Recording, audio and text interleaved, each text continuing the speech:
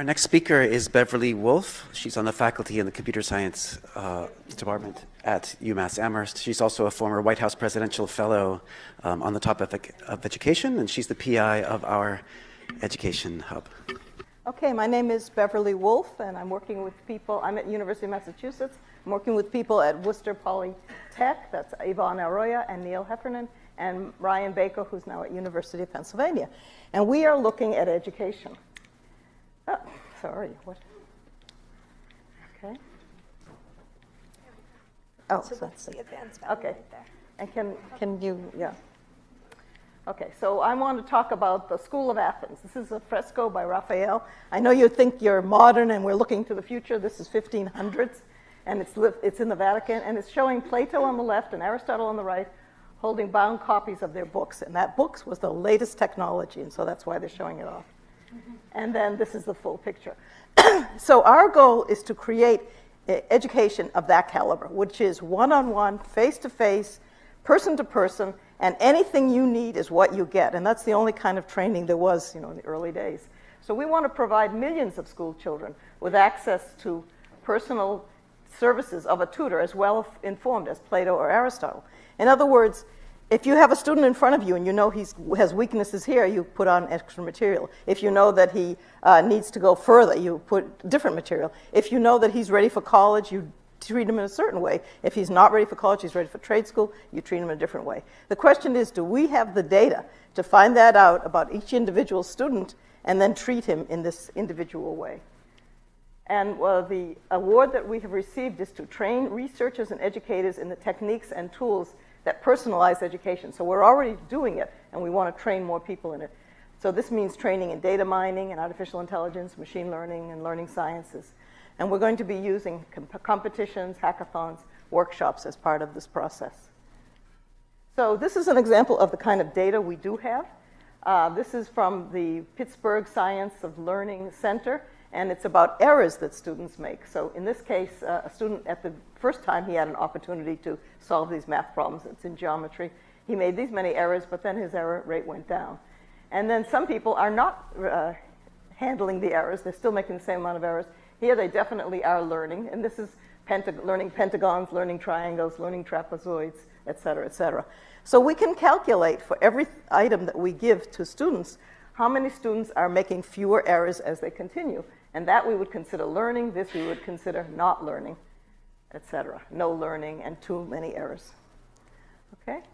And this is another kind of a data. This is my data, actually. So we have for every student who's on the left, on the rows, we have the amount of time they spend solving each problem, the problem that exists, how many hints they ask for, the problems that they get right, the problems that they get wrong, the problems that show certain skills, and in mathematics, where it's easy to do that, in physics and some of the other natural sciences, you can detect every skill the child has and calculate it, and then when you go on to the next problem, you decide whether you should give that same skill to that student or give them a different skill.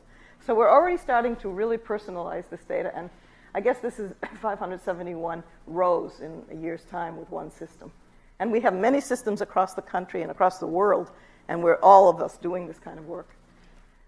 So we are using as our data, the source of our data, an NSF-funded data shop, and it's called LearnSphere. And it hosts tens of millions of data points from hundreds of thousands of students using a variety of online learning systems. So at Carnegie Mellon, they have a database, and you can submit your set of data to them, and they will help you clean it up and help you look for have systems to manage it. We have log data of student interactions, we have test data, we have field observations, and in fully de-identified form with all identifiers secured, which is absolutely required. I mean, we have that problem for sure. So we are able now to change curricula in real time based on student needs. We're able to provide added material for low-achieving students and change the curriculum for high-achieving students. The results of working with these systems called intelligent tutors or online systems is that students do learn better, and they learn more, and they learn faster with these systems. And what we do is model the student. That is, there's a picture of the student with all the skills that that particular student knows. We model the domain, so if we're in calculus or geometry or algebra, we know what skills are needed. We personalize the tutoring. If some students look at graphics, and they do much better after they get a graphics problem. We try to make sure they get more graphics problems as opposed to textual problems or multi-choice problems, etc. And we assess the learning theory, which is assessment. Well, it still is that students have to take one exam a year, required in our government. Turns out Great Britain has just given up that kind of yearly assessment, which I thought is a good idea. But in the systems I'm talking about, you assess as you teach. In other words, you don't stop at the end of this year and assess everybody. You are assessing all the time, and at any moment that system can say to the teacher, tell them exactly where each student is on every topic. And so what we are doing as part of the NSF Spoke Award is giving workshops, and we're trying to teach how and when to use the key methods that other people use. The methods are not new. Methods being developed, as well as standard data mining strengths and weaknesses for the different applications that you have. So people come to us with this data, and we're helping them to use it, and answer educational research questions, which I'll show you, drive intervention and improvement in education, and look for validity and generalizability on how trustworthy the applications are. So we don't have a consensus. Everyone now is still fishing, unfortunately, using many methods and finding out what the answer is. We have 3 workshops planned, a full day coming up in Philadelphia in June, a half a day in China, which is the Artificial Intelligence in Education Conference, and an Education Data Mining Conference. And the kind of research questions we ask are, what kinds of questions are worth answering and asking? What do teachers and students want to know? What do researchers in learning sciences want to know? What are the techniques to answer big questions for big data? And these are the things we're teaching, which Bayesian networks, visualization, decision trees, and then some of the software here that we have used in the past. And competitions are, let me explain what that is. It's looking at huge databases and having people compete, sometimes over online, to find the resources for it. So one large database that we have is an NSF-supported longitudinal research where middle school students are tracked for 10 years. And we can see how they performed on this math test, the math online tutoring system, and then how they performed 10 years later in college, or if they went to college. So we put those databases together, and the competition here is to look at the database and see if you can predict who will go to college. And that's a very important item. And it seems like there's a possibility that the behavior of a student on an online system in middle mathematics is predictive of who's going to go to college. So we're going to invite people on Gaggle competition to predict student progress. And we're also planning on datathons, which is a weekend hackathon in which participants are encouraged to enhance existing systems. So we have 2 big systems, Assessments and MathSpring. And students will design improved learning companions, or they will develop visualizations of hints for the student, or they will change the sequence of problems or the sequence of hints that are given to the students. So then to summarize, we're just trying to predict future student events from existing large-scale databases. We're trying to help teachers make sense of the dense online data. And where are we? And develop adaptive sequences in problems adjusted to a student's recent level. Etc. I think that's the same, and that's it. Okay. So you gave examples a lot from either middle school or elementary school. Are you looking at all that data at the college level?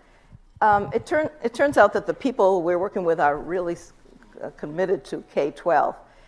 And right now, there are definitely our online courses for colleges, but the MOOCs have taken over tremendously. That's where the MOOCs are hitting. And the MOOCs are not intelligent at this point. They're deaf, dumb, and stupid is what I say. So they are essentially pretty much worksheets of problems or lectures. They're still big on lectures. So the community who's doing these MOOCs do understand they have to put the intelligences, and that's starting to come in the research community. That's definitely happening. But there's not a lot of good examples yet. Okay.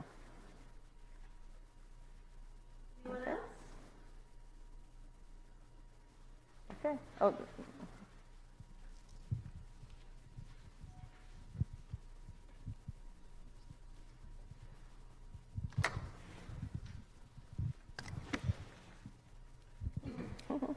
Thank you for a wonderful presentation on education. After all, that's why we're all here.